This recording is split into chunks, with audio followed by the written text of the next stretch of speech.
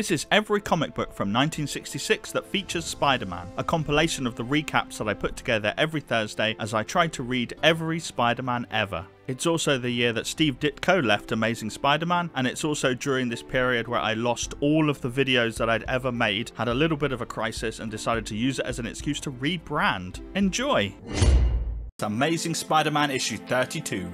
In an underwater base, the Master Planner curses Spider-Man, and we finally learn who they are. Dr. Octopus, who wants to use radiation to become one of the most feared humans in the world. He just needs a few more pieces of equipment and orders his men to steal anything radioactive coming into the city. On the surface, Peter Parker is at the Daily Bugle to sell photographs when he bumps into Betty and Ned Leeds. Since Betty will never love him as Spider-Man, he decides to play the cad, claiming Betty was just good for a few laughs and getting physical with Ned when he tries to get Peter to be nice to Betty. This approach will hurt Betty, he thinks, but hopefully it will get her to move on from Peter. But she refuses to move on. She knows that he's not really like this. With Betty still pining after him, Peter arrives at the hospital to visit his sick aunt. There, a doctor tells Peter what the problem is. Somehow, radioactivity has gotten into her bloodstream. The doctors are baffled about how it could have happened, but Peter thinks he knows. It was the blood transfusion that he gave her months ago. Somehow, the radioactivity that turned him into Spider-Man is killing his aunt. At home, Peter wrecks the place in anger, thinking himself responsible for both of his parent figures dying. But he has to do something, and he knows just the person who'll help. Dr. Kurt Connors, the man formerly known as the Lizard. And lucky for Peter, Connors has recently moved from Florida to New York. So as Spider-Man, Peter steals his aunt's blood sample and races to Dr. Connors, explaining the issues that a friend is having. And Connors has a solution, a radioactive chemical known as ISO-36. It's expensive, but Spidey says he'll find a way to afford it and asks Connors to get some as soon as possible. And to afford it, Peter Parker pawns off all of his scientific equipment. Unfortunately, the ISO-36 is stolen by the Master Planner's gang as it arrives by plane. When Spidey learns about the theft, he knows immediately who's responsible, but doesn't know where the Master Planner is hiding. So he swings to the Bugle looking for Foswell, scaring Betty in the process, and finds Foswell in the streets below. He tells him to find out who the Master Planner is, and that he'll share the story with him, and then he swings away for a hunt of his own. Spider-Man tears apart gang after gang, looking for information, no longer the quippy hero and instead a whirlwind of violence. The kid gloves are off as Aunt May slips into a coma. Eventually, Spidey discovers a secret door that leads to a group of purple men that work with the Master Planner. Spidey takes them apart easily and finds reinforcements coming through another hidden door, so he jumps through that just in time in search for the ISO-36. But little does he know that he's walking into the Master Planner's trap. Spider-Man finds his way into a large room filled with machinery and with the ISO-36 on easy display, but when he moves towards it, he's electrocuted and falls to the ground. Dr. Octopus springs his surprise, ready to defeat Spider-Man, but he doesn't account for a Spidey on a timescale with a dying aunt, and our superhero fights back hard and relents little. Spidey is so vicious that Doc Ock flees, but also so vicious that he smashes the main support beam for the equipment and it all falls down on top of him. Trapped under this equipment, some of it weighing as much as a locomotive, Spider-Man is inches away from the ISO-36. He watches as water begins to drip from the ceiling, the river above ready to flood in, powerless to stop it. He is lost, too weak and too tired to lift anything off of himself. Elsewhere, his dying aunt whispers his name.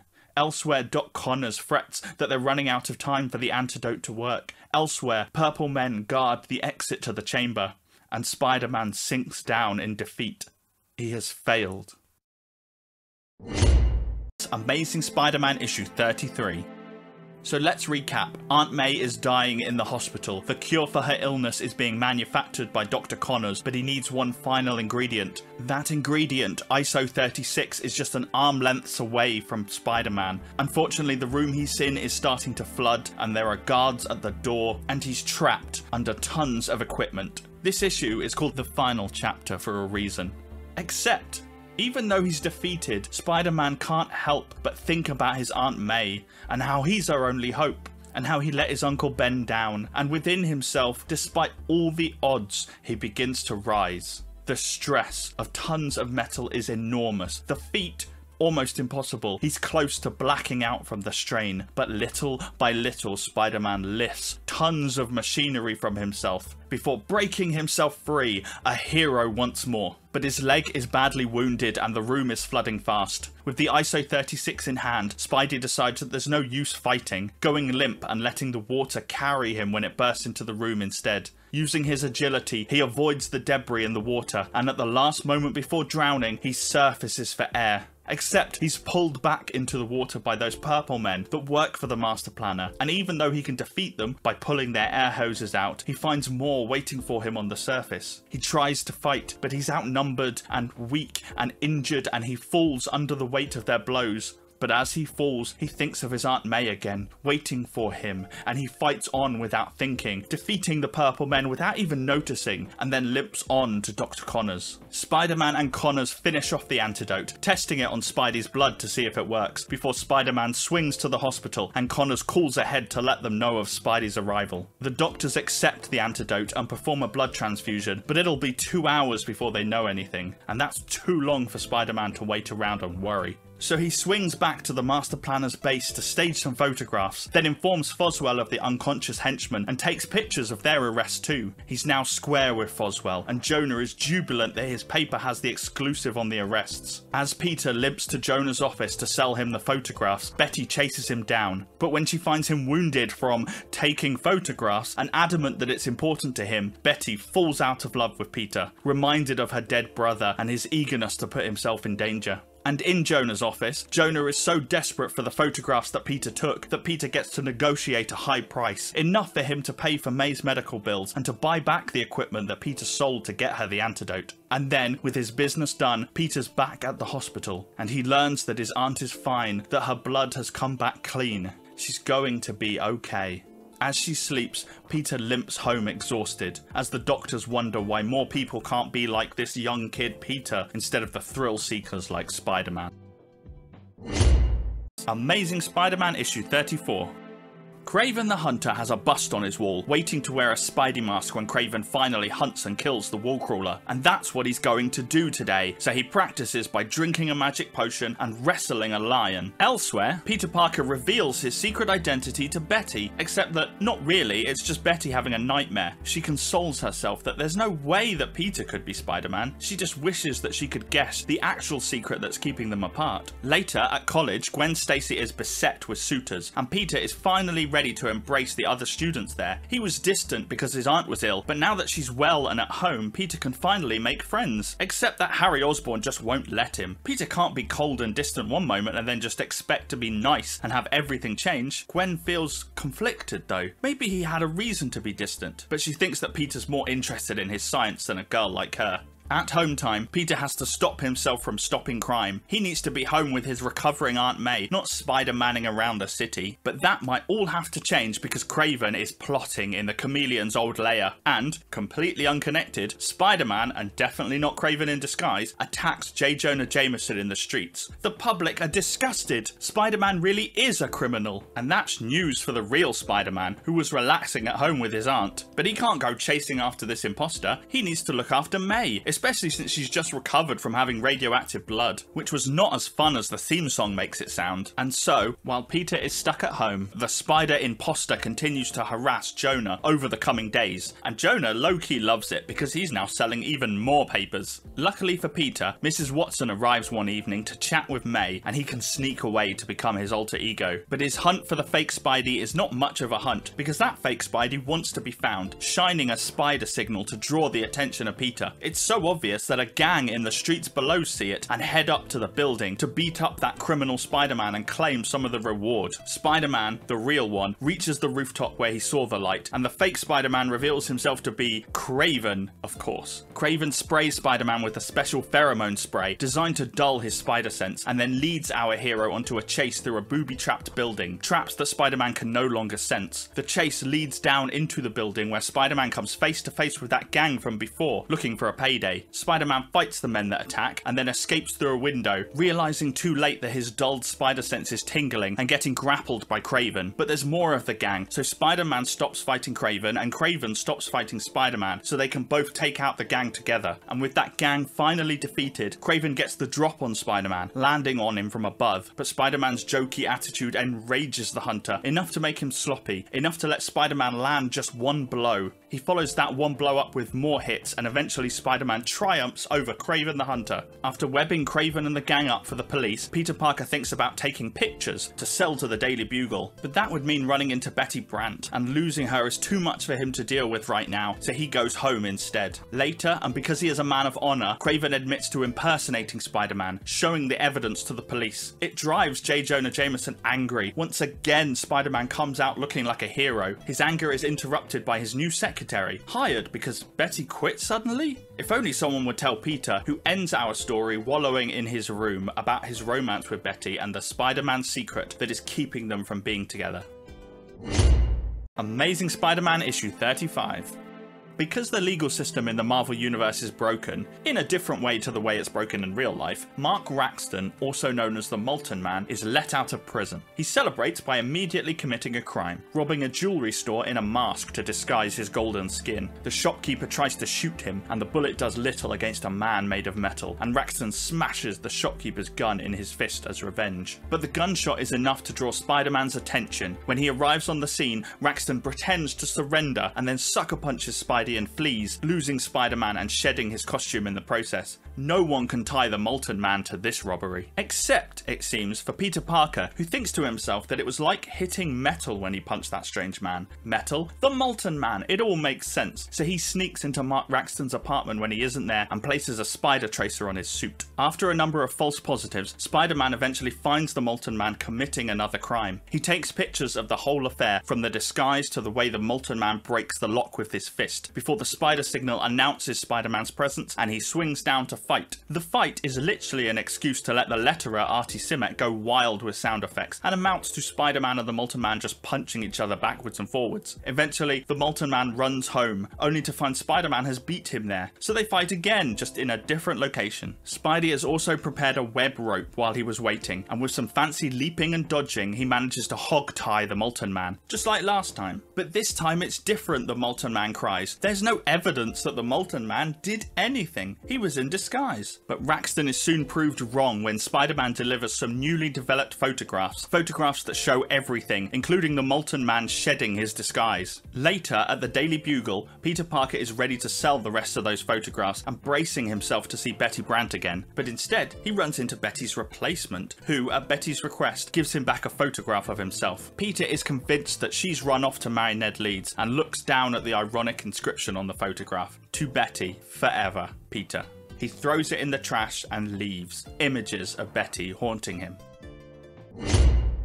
Amazing Spider-Man issue 36. A meteor falls from the sky and a man called Norton G. Fester discovers it. He thinks that a fortune will soon be his, as he can use the meteor to discover microscopic life from space. But because no one will pay him for his research, he decides just to hit it with a hammer and chisel. The meteor sprays him with a gas that makes him super strong and able to jump slightly higher than usual, and so he instantly turns to crime. Meanwhile and elsewhere, Peter Parker has noticed that all the kids have friendship groups, but he's been too busy fighting Kraven and the Molten Man to do any of this friendship thing. But he's ready to try now, and things are looking good when he gets chatting with Sally Green, a girl who doesn't believe the rumours about Peter being a jerk. In fact, she even made a bet with Gwen Stacy that he isn't that bad, and they're getting on well until she mentions how smart Peter is, and Peter starts acting like a jerk to her in response, because he can't have people just liking him for his smarts. That's what Betty did. It looks like Gwen was right all along. Across town, Norton G. Fester is calling himself the Looter. With his new powers and a device that flashes a bright light, he robs a bank, and then robs more and more in the following days. But soon the meteor is out of gas, and he needs to find another one.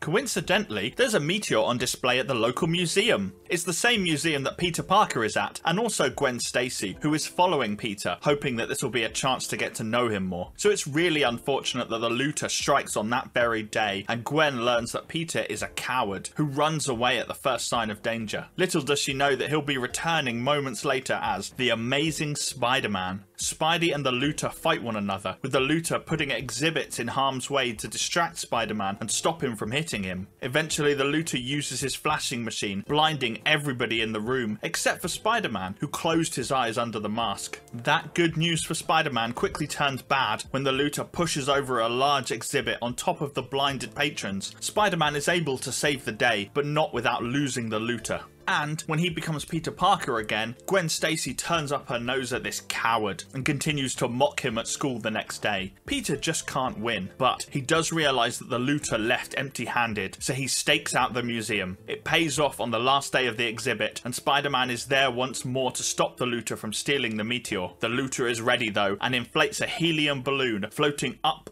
and away from our hero. But Spider-Man isn't done yet, and he uses a flagpole to catapult himself up to the escaping thief. At first, Spidey holds on with webs, and when they fail, he grabs hold of the Looter's foot, eventually swinging himself up to deliver one knockout blow. With the Looter defeated, Spider-Man unmasks him, makes fun of his looks, and then deflates the balloon so they both descend back to Earth. Just as the police arrive, Spider-Man escapes to the rooftops and takes pictures for tomorrow's paper. Daredevil issue 16. Foggy Nelson and Karen Page are sitting around watching the television. Since he's blind, Matt Murdock is listening to the television. On the news, they see Spider-Man fighting a new foe, the Masked Marauder. Spidey wins and captures henchmen, but the Marauder gets away. As Matt, Foggy and Karen compare Spider-Man to Daredevil, we cross town to see the Masked Marauder has a new plan, and it involves dozens of fake Daredevils. He sends them out into the streets of New York with one goal: attack Spider-Man when they see him, and he blinds a henchman when they question him. So, out in New York, Spider-Man is attacked by a billy club and then grappled with a wire. To Spidey, it's just Daredevil, running away after each attack, but it's actually multiple henchmen dressed up as Daredevil. When the real Daredevil heads out on patrol, Spider-Man confronts him. For a moment, it looks like they're going to do the sensible thing, and he's going to explain the situation. But no, Spider-Man attacks Daredevil. The fight on the rooftops draws the attention of the police, and the Masked Marauder enacts the second part of what he calls Plan W. He uses a hydraulic tube to reach the 10th floor of a building and sends henchmen inside to steal the plans for the XB390 engine. When two police notice this weird truck with a pipe sticking out the top, the Masked Marauder blinds them with his Visi Blast. With the plans in his grasp, they retract the tubing and he races away in a sports car. Meanwhile, Daredevil and Spider-Man are still fighting, but the fight ends when Daredevil manages to rope Spider-Man to some piping and escape, suspecting that something weird must be going on. The next day, the news of the engine robbery makes the front page. Everyone is blaming Daredevil, except for the Daily Bugle, of course. Spider-Man thinks that Daredevil was in league with the Masked Marauder. Why else would he attack him? And so Peter Parker goes in search of the old hornhead. When his spider sense goes off in the same way that it went off while he was fighting Daredevil, Spider-Man is sure that he has his guy. He looks into the room to find both Matt Murdock and Foggy Nelson. Daredevil couldn't be the blind man, so Spider-Man smashes through the window and grabs Foggy instead, ready to teach him a lesson about working with villains. Matt Murdock wants to help, but he just can't do it without giving away his secret identity, and so the story is to be continued. Amazing Spider-Man issue 37.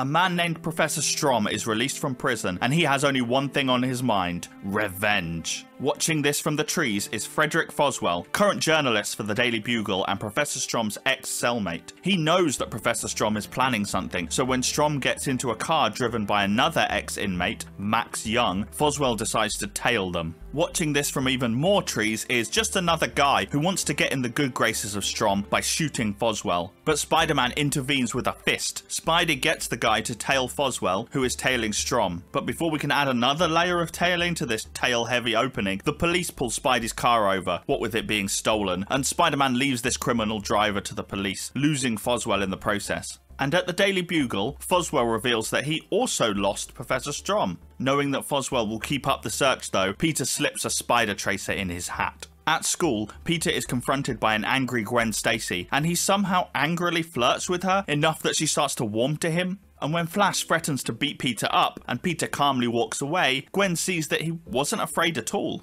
Elsewhere, the first step of Professor Strom's revenge is ready to test. A robot that looks like a green tentacled monster. He uses it to break into the lab of the person he wants revenge on, hoping to cause lots of monetary damage. Spider-Man is, unfortunately, nearby, and he swings in to help any trapped victims of a fire that is now growing. He doesn't get much time to be baffled by this new green robot, as he quickly finds himself tangled in the robot's tentacles. With the green robot pinning him down, Spidey does the only thing he can think of, rolling them both towards the fire, hoping that the heat will override the sensitive equipment inside his robot attacker. It works, and Spider-Man makes a break for freedom, making it look like he started the fire to any passers-by. Strom seems entirely unfussed by this development, because he's already working on a second robot that looks and behaves entirely different to the first. And, in the wreckage of the lab, we learn who Strom wants revenge on: Norman Osborn, a businessman, a friend of J. Jonah Jameson, and the father of Peter's classmate/enemy, Harry Osborn.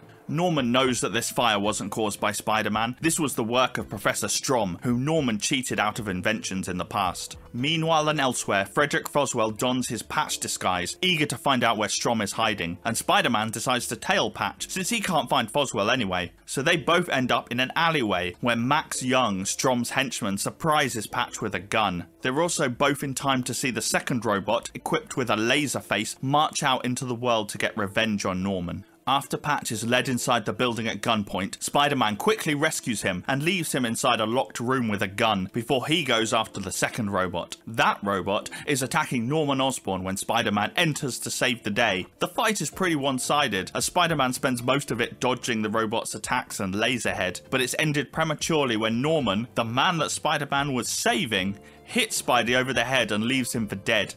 Norman was mad at Spider-Man for interrupting his plan, apparently. Luckily, Spider-Man plays dead convincingly enough that the robot doesn't finish him off, destroying the plant instead, and heading back home to Professor Strom. Later, Spider-Man regains consciousness just in time to get back to Strom's base and surprise the second robot who's just arriving home, sliding low, grabbing its feet and slamming it into machinery.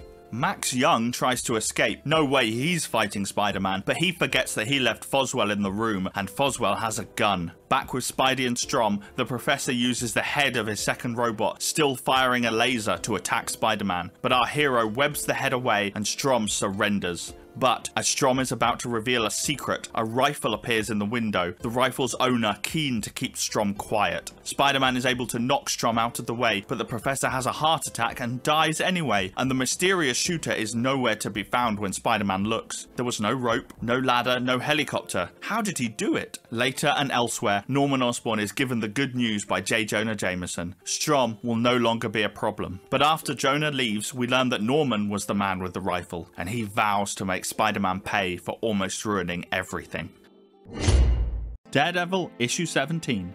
As we saw last issue, Spider-Man thinks that Foggy Nelson is actually Daredevil, because it certainly couldn't be the blind man in the room, and he thinks that Daredevil is working with a villain to steal an engine, and that's why our hero is holding the lawyer out of a broken window. But he's soon reasoned with by Karen Page and realises that this approach won't get him anywhere, so he just makes some fat jokes at Foggy's expense and swings away, warning the man that he thinks is Daredevil that he'll be watching.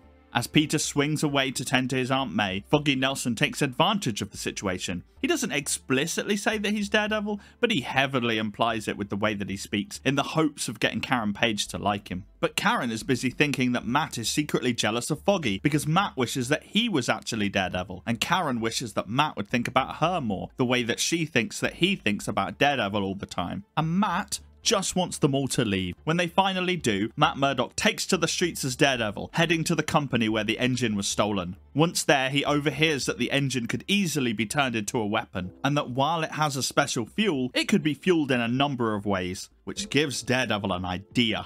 With the promise of taking down Spider-Man, Daredevil gets J. Jonah Jameson onto the television to announce to the world how stupid Spider-Man is. You see, Spidey stole the engine, but he didn't steal the secret fuel that you definitely really need to fuel it. And Peter Parker hears this news and wants to protect that fuel. And the Masked Marauder hears the news and wants to steal that fuel. And so they're both heading for the same place. The motoring company hears the news too, so they double security. That night, the Masked Marauder always attacks at night. Spider-Man encounters Daredevil on the way to the World's Motors Center, where the fuel is being held. Still thinking that Daredevil is working with the Masked Marauder, Spider-Man attacks. They exchange blows, with Daredevil taking the bulk of the hits before their fight is interrupted by a golden blimp. But hey, it's fine, it's just an advertising blimp for World Motors. At least, that's what the building security think, until the masked marauder and his henchmen pop out and blind the security guards with eye lasers. Luckily, Spider-Man breaks away from Daredevil and swings over to save the day, beating up henchmen with ease. But as he reaches for the marauder himself, the masked marauder fires his eye lasers again and Spider-Man is blinded. Spidey is down and the masked marauder is ready to finish him off, but luckily Daredevil swoops in to the rescue. The marauder resorts, for a third time, to his favourite trick and blasts Daredevil with his eye laser. But he's then shocked that the laser doesn't seem to have any effect. He doesn't know that Daredevil is already blind. The marauder's surprise gives Daredevil an advantage and he knocks the villain down, then uses a pistol to explode the escaping blimp. As more cops arrive on the scene and the motor owners blame Spider-Man, Daredevil can't find our superhero anywhere, and he can't find the masked marauder. Spidey has fled, unhappy to be the villain again, and the masked marauder has stolen a guard's outfit and escaped in the chaos. We follow him down to the streets below, where he overhears Foggy and Karen, and learns that Foggy is actually Daredevil? What luck, the villain thinks, to learn the real identity of his arch nemesis, and he vows in his thoughts to get revenge. Amazing Spider-Man issue 38. There is a man called Joe Smith who wants to be a boxer. He gets himself a manager and gets himself in the ring and he loses. So he decides that he wants to be a wrestler and also loses badly. So finally his manager gets him a gig as an actor in a movie, much to the derision of his boxing peers. In a monster alien costume, he's told to smash up the set in anger, and so he does, smashing debris into a light which topples into some chemicals, and Joe Smith is caught in the electrical current. He's alive, but he feels strange. Meanwhile and elsewhere, Peter Parker is at the Daily Bugle, witnessing yet another secretary quitting. He bumps into Ned Leeds there, the man that Peter thinks Betty has run off with, and learns that Ned also doesn't know where she is either. The two men get aggressive with each other before Jonah splits them up and Peter walks off to mourn Betty's absence. Elsewhere, Joe Smith is starting his next scene, where he has to beat up some stunt performers, but that funny feeling turns into rage and super strength, and he fights out of the set and into the street. He eventually runs into Spider-Man and is able to tear Spidey's web and defeat our hero. Spider-Man didn't even learn his name. Still feeling odd, Joe Smith flees with his manager. Elsewhere again, Norman Osborn puts on a fake beard and some sunglasses and offers a handsome reward to the underworld to take care of Spider-Man. He offers half up front, literal notes that he has cut in half.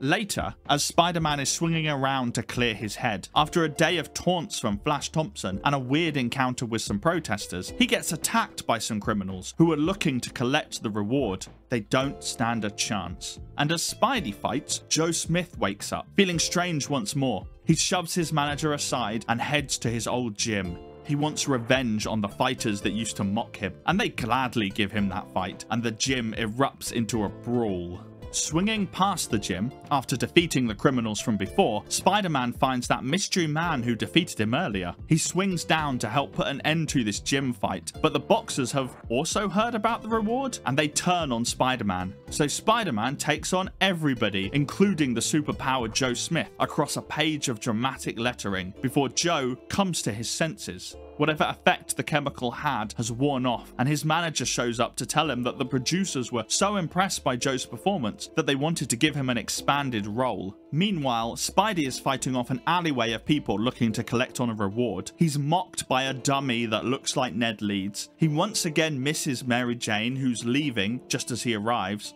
And he has to watch on the news as this guy named Joe gets a 5-year contract in Hollywood, and Spider-Man just gets mocked. Life just isn't fair for Peter, so he goes to bed. Amazing Spider-Man issue 39. In a secret base, the Green Goblin is plotting vengeance. Enough time has passed for him to surprise Spider-Man, and he plans to learn Spidey's secret identity and reveal it to the world. And what is Spider-Man up to? Well, he has a cold, so he goes to see a doctor. The doctor gives him some medicine, but also gives him a warning. Peter's Aunt May is still weak and recovering from her surgery. She's so weak that any sudden shock would prove fatal. But hey, it's a good job that Peter leads a quiet, unassuming existence, right? Peter is so worried about his aunt that he blanks Flash Thompson and Gwen Stacy, who are so desperately trying to be nice to him at college. And after his father, Norman Osborn, is rude and dismissive to Harry, Harry does the same blanking. Kindly, Peter reaches out to Harry at the science lab, and even though Harry snaps at him, Harry soon apologizes and a friendship starts to blossom. Later, as Spider-Man, Peter sees a robbery on the roof of a building. It seems like a super obvious crime, almost a trap, almost begging for a Spider-Man intervention, but he dives in anyway, taking down the goons with ease. He's eventually able to move the criminals away from the elevator, giving the public a chance to escape before he remembers his aunt at home and how a shock might kill her, and how Peter coming home injured would absolutely be a shock. He stops long enough to give the criminals a chance to fire a gas at Spidey, a gas that will weaken all of his senses, including his spider sense, at least according to the Green Goblin, who is spying on the situation from the skies above. But it doesn't weaken Spidey's punches, and Spider-Man quickly defeats the criminals and takes photographs for the Bugle. As he decostumes and returns to his regular clothes, Peter worries about the gas, worried why it didn't work or worried that it might have. And he doesn't notice the looming presence of the Green Goblin, who now learns that Spider-Man is just a kid. And, after Peter goes into the Bugle, makes peace with Ned Leeds by officially letting Betty go, and makes money from Jonah by selling his photos, Green Goblin's spying equipment allows him to discover Spider-Man's real name, Peter Parker. And so, at Peter's house, the Green Goblin descends from the sky and reveals his information. Worried that Aunt May look outside and die, Peter springs into action, but quickly realizes that he's not wearing his web shooters, and so he's caught in a black cloud that the Goblin fires at him. It's a fortunate cloud, because it's at that exact moment that Aunt May does look out the window and sees only fog, and not the fight that's going on behind it. Peter is able to dodge some of the Green Goblin's attacks, but he's eventually blinded by sparks and caught in a gas grenade's explosion. He's stunned long enough for the Goblin to tie him up in steel rope and lift him unmasked into the sky. The Goblin flies him on his glider to the waterfront, to his secret base, and monologues to the captured youth, angry at the very idea that Spider-Man might have beaten him, calling their past encounters accidents. But since Peter will be dead soon, he may as well know the identity of the man who killed him, and so the Green Goblin takes off his mask and reveals the face of Norman Osborn, Harry Osborn's dad. Surprise! Amazing Spider-Man issue 40. To catch up quickly, the Green Goblin knows that Spider-Man is Peter Parker, and Peter knows that the Green Goblin is Norman Osborn, father of his classmate. Aunt May will die if she gets any kind of shock, and Peter is captured by the Green Goblin, tied to a chair at a secret base on the waterfront, and that's where we pick up. As Peter struggles with the bonds that bind him, he mentions Harry Osborn, which strikes a nerve with the unmasked Norman. When Norman tells Peter not to mention Harry again, Peter does the opposite, taunting Norman by claiming that he cares very little about his son. It leads to Norman monologuing about his past. He says that his wife and Harry's mother died when Harry was young, and that Norman gave everything to becoming successful, to provide for young Harry. This included betraying Professor Strom, the creator of robots from a few issues back, and ultimately led to him being estranged from Harry himself. He was now too busy trying to be successful and had forgotten the reason why. Then, in Strom's notes, he found details for a formula. When Norman created it, it exploded on him, and he spent weeks in the hospital. The doctors were able to save his life, but couldn't reach the damage done deep in his brain. Damage that Norman felt made him smarter and stronger, but damage that also made him cruel and more dismissive of Harry. Once recovered, he became the Green Goblin. Green because it was his favourite colour, and went after Spider-Man as a show of force to get the gangs in line. Elsewhere, Aunt May is telling Anna Watson how worried she is that her Peter hasn't come home. It's just not like him. She asks Anna to call the Daily Bugle, but J. Jonah Jameson has no good answers and only anger for Anna. So instead, Anna calls May's doctor, keen to keep May calm. And elsewhere once more, Betty Brant is in the train station, ready to come back to New York to face Peter and Ned, but haunted by images of Spider-Man.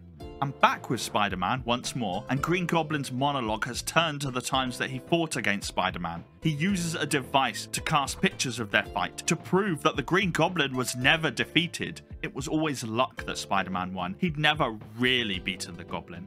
And so it's with that arrogance that, just as Peter is getting free of his bonds, the Green Goblin frees him instead and tells him to put his Spider-Man costume on. He wants to have a real fight to show that the Green Goblin will always defeat Spider-Man, even at his full strength. When they fight, it's intense and in close quarters, with the Green Goblin tossing bombs and Spidey deflecting them with webbing. Eventually, Spider-Man is stunned, but when the Goblin flies close, Spider-Man knocks him from his glider and destroys it, and we learn that he was only pretending to be stunned. The Green Goblin returns the favour though, also pretending to be knocked down, only to whip a broken electrical cable at our hero. Eventually, Spider-Man's agility gives him the advantage, and he knocks the Green Goblin down, realising too late that the Goblin is falling into electricity and chemicals. When Spidey checks to see if the Goblin is dead, he instead finds a Norman who doesn't know who Spider-Man is, and who still thinks that Harry is in high school. He's seemingly forgotten the last few years. A fire is raging now, and as the fire brigade come to the rescue, Peter changes Norman back to his civilian identity, burning the Goblin suit in the fire and carries Norman outside.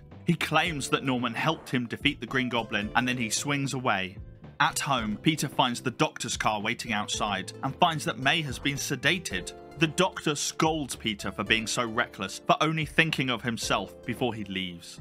But Aunt May is more worried about Peter than herself. He's warm from his battle in the fire, but Aunt May assumes that it's the flu, and so she puts him up in bed and gives him the broth and the care so that he can recover. And elsewhere, also recovering in bed, is Norman, with Harry by his side. He can't remember some of his past, but he's keen to make the future a good one. For both of them. Amazing Spider-Man issue 41.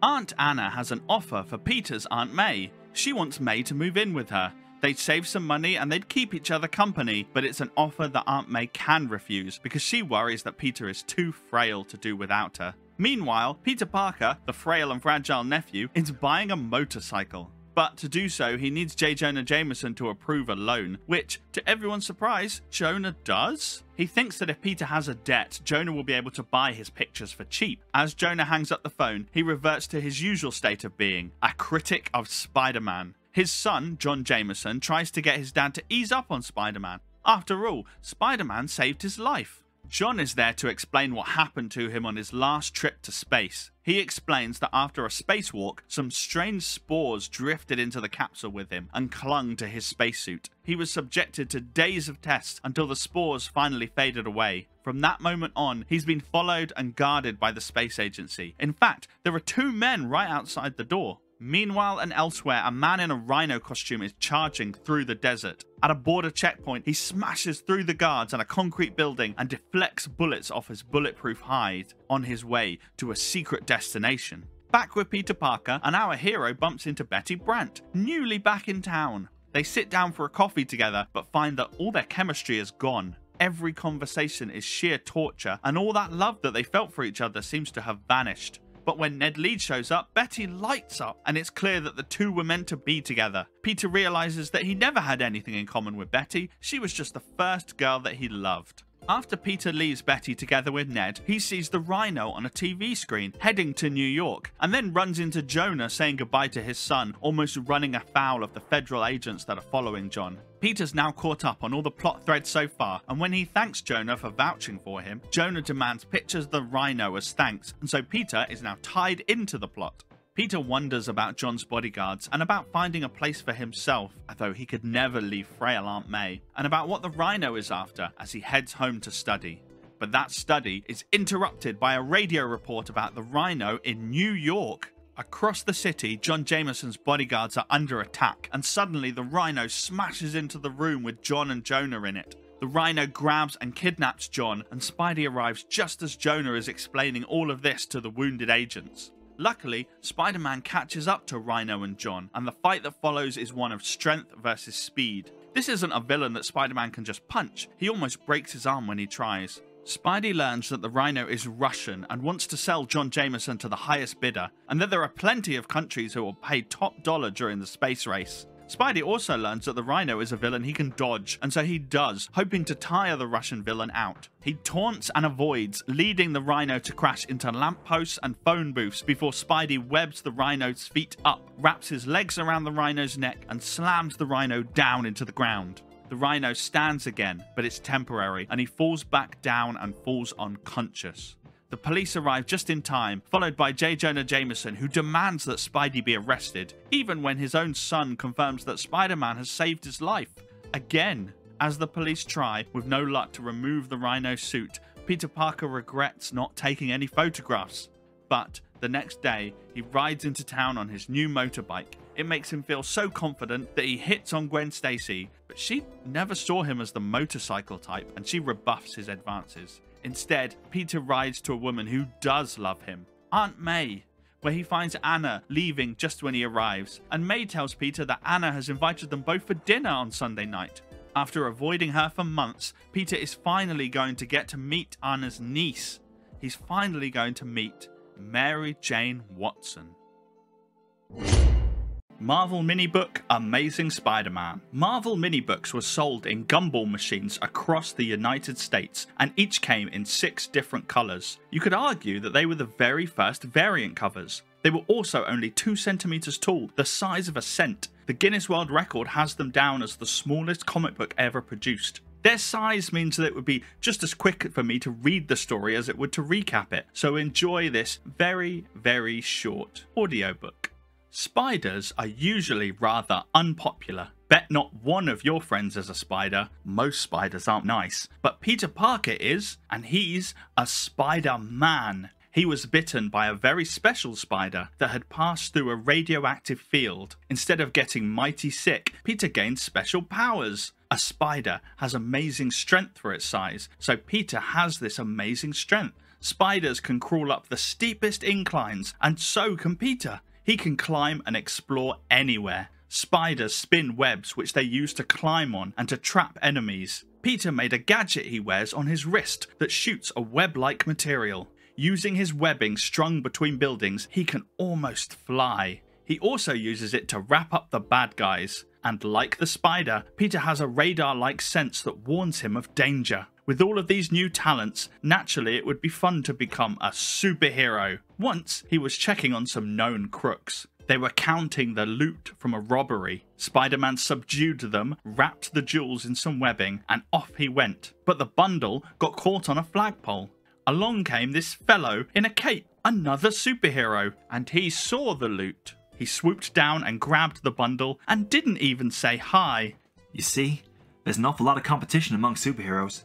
Hey, what's this story about you being born in 1843? Yep, and a few years later, my parents moved to 1845, right next door. Say, why'd that old lady hit you when you helped her across the street? Well, my mistake. She really didn't want to cross. The Amazing Spider-Man Annual Issue 3.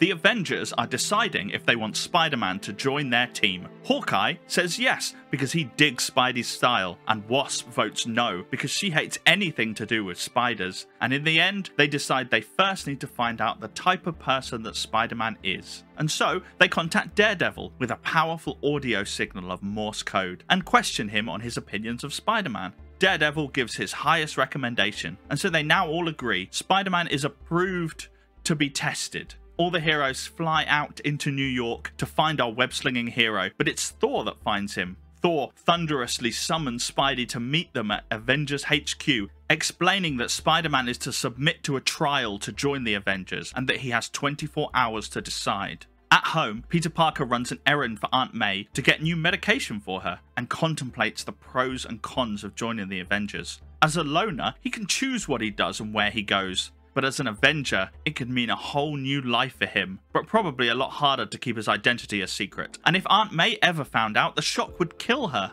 In the end, he decides that he must have his powers for a reason, and that Aunt May would understand if she knew, and so he goes to Avengers Tower and he meets all of the Avengers: Captain America, Iron Man, Hawkeye, Giant Man, the Wasp, and Thor. But when he asks what his task will be, the Avengers tell him that they haven't come up with one yet. And so Spider-Man loses his temper and fights every member of the Avengers from Hawkeye to Cap until they bring him to his senses. But the fighting gives Iron Man an idea for a task. You see, the Hulk has been spotted in the city of New York and the Avengers are way too busy to go after him themselves. And so all Spider-Man has to do is bring the Hulk back to the Avengers. Easy, right? Spider-Man swings off way too confident and doesn't even hear why the Avengers want the Hulk. After swinging around the city for a while and unable to track down the big green Hulk, Spider-Man finds himself thirsty. And so, he climbs into J. Jonah Jameson's office and helps himself to some water from Jonah's water cooler as Jonah rants and tries to call the police. And Spidey's in that very office when Foswell enters and shares the news that the Hulk has been spotted by a gamma ray research center, and so Spidey swings off to find his quarry without even a goodbye. And there he is, the Hulk. And since he won't go with Spidey willingly, the two of them fight. Spider-Man dodges thrown bricks and a diving Hulk and hopes to find a weak spot. Only problem is, it doesn't look like the Hulk has one. But fortunately, when a stray punch breaks through a gamma ray shielding wall, Hulk transforms, and suddenly Spider-Man is face to face with Bruce Banner. Banner explains his backstory before starting to turn green once more, but not before begging Spider-Man to destroy him. Now fighting the Hulk once again, Spidey suspects that he hasn't quite reached full strength yet and takes advantage of that. He knocks the Hulk down and webs him up and wins the fight. But with an intellect like Banner's inside, Spider-Man can't bring himself to turn over the Hulk to the Avengers. He assumes they want to hold him prisoner or torture him or worse, and so Spider-Man lets him go. Or at least he tries, but the Hulk easily breaks out of the webbing and wanders off dazed and confused. Later, at Avengers headquarters, Spider-Man tells the Avengers that he just couldn't find the Hulk, so he won't be joining the Avengers anytime soon. As he heads home, he contemplates the fact that he could have won easily, could have taunted the Hulk and led him to the Avengers, but instead, he just had to do the right thing and remain a loner forever. Why does nothing seem to work out right for him? Amazing Spider-Man issue 42. It's not an imposter, and this isn't some dream. This story starts with Spider-Man, the very real Spider-Man, robbing a bank. There can be no denying it. He swings away with a bag of money, arrives at a bridge, and tosses that very bag into the river. J. Jonah Jameson was right. Spider-Man is a menace. But where is Jonah while all of this is going down? He's with his son John at the airport. They're about to say goodbye to one another when John Jameson is overcome by a fever and soon finds himself with super strength and growing out of his normal human-sized clothes. When he's checked out by NASA scientists, they explain that the spores that infected him in space have given him superhuman powers. He's now super strong and can leap great distances, as if he was on the moon. This must have been why the Rhino tried to kidnap him in the previous issue, but overusing these powers will put too much of a strain on his body. They have Tony Stark build him a special suit that will weigh him down and regulate his heartbeat, keeping him safe from overexertion. Then, they congratulate Jonah on being the father of a brand new superhero. A superhero, Jonah thinks. After he's spent his whole career disparaging superheroes, how can he support his son and also keep on hating Spider-Man? But he gets a phone call from Frederick Foswell telling him about Spidey's robbery, and Jonah hatches a plan. His son, this brand new superhero, can capture Spider-Man and bring him to justice, and so that's exactly where John goes. Meanwhile and elsewhere, the Rhino is unconscious and being studied. It seems that his thick skin is no suit and is impossible to remove. When he awakens and wreaks havoc, his captors are forced to use a tranquilizer gas on him. They're not sure how they'll hold him in the long term, but he'll be standing trial soon with Foggy Nelson as his defense lawyer. Elsewhere once more, and Peter Parker accepts a party invitation from Gwen Stacy before quickly rejecting it when he realizes that he's already promised his Aunt May that he'd come for dinner on Sunday and meet the fabled Mary Jane Watson. Ugh, he thinks. He'd much rather meet the Hulk, and he'd probably be better looking too. As he's swinging around upset, he comes across John Jameson on a rooftop, looking to take Spidey down. Spider-Man webs him up, hoping to explain that he didn't really rob the bank, but just as he tries, John Jameson breaks free. Then Spidey tries knocking him down long enough to explain, but his fist feels like it's hitting iron, and even a webbed sack of bricks does nothing to stop Jameson. And so, Spidey is forced to flee after webbing up John's face and slamming him to the ground, and he just has to Think about what he would have explained to John Jameson. That he'd heard a money bag ticking while he was in a bank, and that he knew it was a bomb, and that the only way to stop it was to steal it and throw it off of the nearest bridge. Thinking about his crime leads him to J. Jonah Jameson's office, and there he explains to Jonah that he didn't steal anything important, that he should call his son off, and that the bank can confirm that they counted the money and that no actual money was stolen. And even though Jonah wants to blame Spider-Man, even though he shouldn't just do what Spider-Man has asked him to do, Jonah does call the bank because he's a good journalist, and he does confirm that Spider-Man didn't steal anything. And so, when John arrives in his office, fuming, Jonah is able to tell his son about Spider-Man's innocence. But John is mad now, both in the angry sense and in the his powers are making him irrational sense, and he storms after Spider-Man anyway, to show Spider-Man that John is the best superhero in town. And when the two find each other once again outside a power station, John pulls the weights off his shoes so that he can leap after Spider-Man at full strength. But Spidey has a plan, and he lures John onto the rooftop and allows John to grab him next to a skylight. By simply shifting his weight, Spider-Man sends them both falling into the station's interior. Then he's able to taunt and knock John straight into an electrical current. The shock kills whatever was in John's system, shrinking him down to human size once more, and Spidey flees once a medical team turns up, and Jonah starts ranting that this was all Spider-Man's fault that his son went crazy. The next day, Peter is looking forward to a relaxing Sunday. He even thinks about calling up Gwen when he's brought down to Earth by May, reminding him about that dinner with the Watsons. And so he gets dressed and heads over, daydreaming about Gwen while they wait for Mary Jane to arrive. When the doorbell finally sounds, Peter reluctantly gets up to answer and is greeted by one of the most gorgeous women he has ever met, who delivers one of the most iconic lines in comic book history. "Face it, Tiger, you just hit the jackpot." The Amazing Spider-Man issue 43. The Rhino is escaping. With his thick hide, not even bullets can stop him, and he charges out and through a wall. Elsewhere, and less dramatically, in the Daily Bugle offices, Betty and Ned have finally got engaged, but Jonah has no time for that. He wants a good story for his newspaper. And completely oblivious to both of these facts is Peter Parker, who is having dinner with his aunt, her friend, and Mary Jane Watson, and he's only got eyes for her. They flirt, and he learns that she's an actress, that she just needs the world to catch up onto this fact. And then she dances to music playing on the television, because everything to her is a party. Unfortunately, the world disagrees, and her music is interrupted by breaking news. The Rhino has escaped, just like we saw at the beginning. Just as Peter is working out a way to ditch his aunt and Mary Jane, MJ suggests that they should hop on his bike and go and find this Rhino person, that she bets he would be a real swinger. And so they do. Meanwhile, across the city, Foggy Nelson, the Rhino's lawyer, sulks because he wished that he had a juicy tax case instead, and Matt Murdock broods because he wanted the Rhino case, and he should probably let Spider-Man face the Rhino first rather than suiting up as Daredevil. I guess Spider-Man called dibs. Does this have any impact on the plot? Not at all. Elsewhere, the Rhino is waiting around for Spider-Man to appear to get his revenge, and he uses that time to reminisce about his backstory and fill us in on how he became the Rhino. He was just an ordinary hired hood, too stupid to betray anybody, and he agreed to undergo experiments. Those experiments lasted months, and he was granted super strength and given a molecular adhesive as a second skin. But, unknown to his bosses, he was also made smarter. Smart enough to betray somebody, and so he did betray them. As the Rhino is thinking about his past, Peter Parker and MJ arrive on the scene, and he explains that he needs to take some photographs and leaves her in the crowd. He Spider-Mans up, sets up a camera, and confronts the Rhino. The Rhino is faster than expected, and soon Spider-Man finds himself playing a dodging game, unable to do any real damage. The Rhino realizes this, that Spider-Man will always just stay out of reach, and so he decides to bring Spidey to him. He does this by charging through a building, like a rhino, and towards the curious crowd gathered on the other side. That crowd that has MJ in it. This has the desired effect. Spider-Man is forced to get close, slamming the Rhino into the road, but it means that he's too close to the Rhino charging and is knocked prone.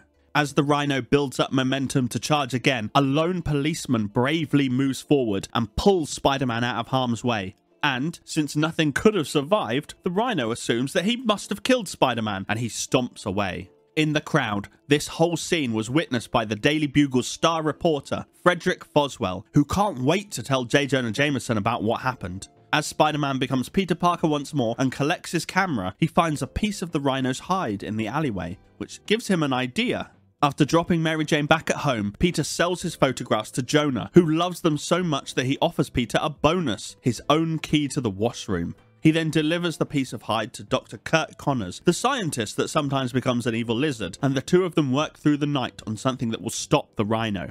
With the formula completed, Spidey heads to the bedside of John Jameson, recovering after the events of last issue, and waits for the Rhino. He figures that the Rhino will still be looking to capture John, spore-powered or not. And Spider-Man is proved right when the Rhino charges, like a rhino, into John's hospital room. Spidey moves quickly, smashing through the window and webbing the Rhino up. While the Rhino tries to tear the webbing off, it sticks to his skin and soon melts it away, burning away the Rhino's protection. With one punch, Spidey takes the villain down, and with a salute to John Jameson, he leaves. Later, Peter bumps into Gwen, Harry and Flash, and learns that Flash has been called up to serve in the army. And at home, he finds out that Aunt May is feeling weak and hasn't been refilling her prescription, probably because she doesn't have any money, and Peter curses himself for his carefree spending on a motorbike of all things. To save money, he cancels a date with Mary Jane, who acts like she doesn't care at all, and he spends the night brooding all about his life.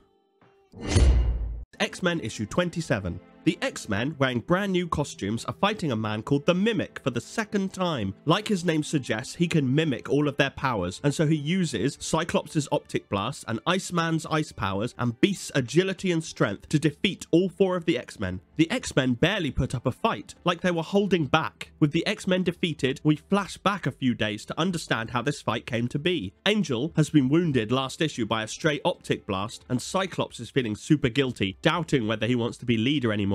And elsewhere at university, Jean Grey has quit the X-Men and is enraptured by a guy named Ted, who was just really good at sports. As they talk, the chemistry building explodes behind them, and a student called Cal Rankin is pulled out. He's known to Jean as the Mimic, that person that they defeated at the start. She thinks that he's forgotten all about his mimicking abilities, but it seems that the explosion has awoken those memories. Elsewhere once more, a villain known as the Puppet Master wants revenge on the Fantastic Four. He can make dolls of anybody to control them, and so he attempts to make one of Professor Xavier, only to find it impossible to hold due to the Professor's mental defenses. As for the Professor, he's astral projecting around the world. With Angel injured, Cyclops losing faith, and Jean quit, he's looking to bolster the ranks of his X-Men. At first, he tries asking Quicksilver and Scarlet Witch to join, but they can't join the X-Men because they're Avengers now. When Iceman and Beast stumble upon Spider-Man, our hero, stopping a bank robbery, they are psychically instructed to ask him to join the X-Men. He rudely turns them down, too upset about how his Avengers trial went, and swings away. Later, the X-Men arrive to pick up Jean Grey and hope to bump into Johnny Storm to ask him to join the X-Men. But instead of Johnny, they find Cal Rankin, the Mimic, and they invite him to join the X-Men instead, which gives Puppet Master, watching on a screen, an idea.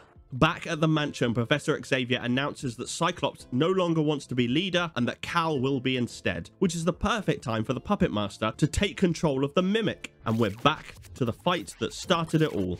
With the X-Men defeated, the Mimic goes after the Fantastic Four, and Professor X reveals that they were holding back because the Professor was psychically making them. He knew that the Puppet Master was behind this all along and wanted them to look defeated so they could catch the villain by surprise. The X-Men fly out to defeat the Puppet Master, followed by the still injured Angel. They arrive, defeat his golem by destroying the ground underneath it, and then they're halted in their arrival by the Mimic, controlled to protect the Puppet Master. However, thanks to having Xavier's abilities, the Mimic is able to resist his commands just long enough for the Angel to grab the Mimic statue that controls him and smash it on the ground. While the X-Men tend to Angel, who definitely shouldn't have been fighting villains in his condition, the Mimic flees and considers himself condemned, always forced to steal another's powers. Thanks for watching. If you enjoyed what you saw here, a like and a follow helps it get out into the world and seen by more people. If you haven't seen them already, there are compilations of 1962 through to 1965, and I do a new recap every Thursday, so continuing that journey of reading every Spider-Man ever. Thank you for joining me on the journey.